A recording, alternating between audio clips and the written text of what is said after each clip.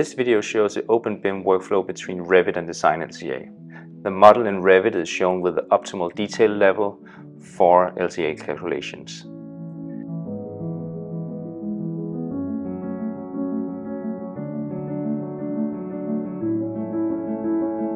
The model is exported using IFC 2x3 Coordination View 2.0.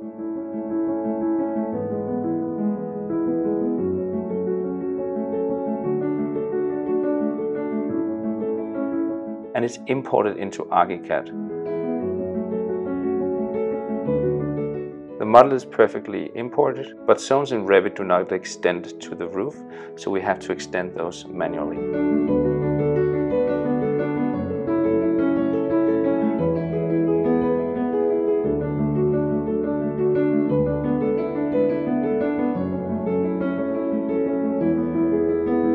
We use Find and Select to find the different wall types and exchange them with a composite of materials.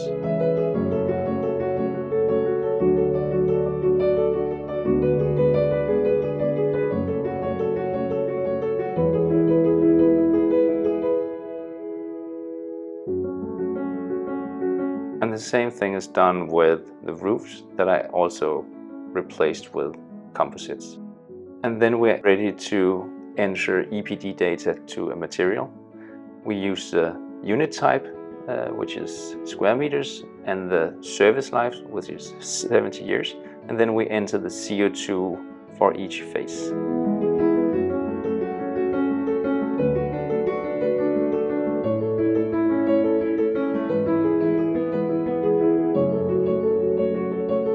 Now we can do the energy simulation, where we add the rooms to a thermal block, add building systems, and send to DesignLCA.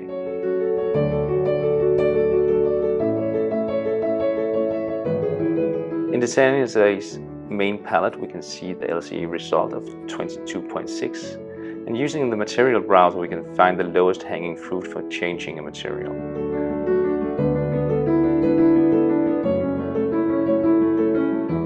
Now we can do a new calculation, and we have lowered the LCA to 21.6. We can also save the documentation as Excel or PDF to be used in other software or for building permits.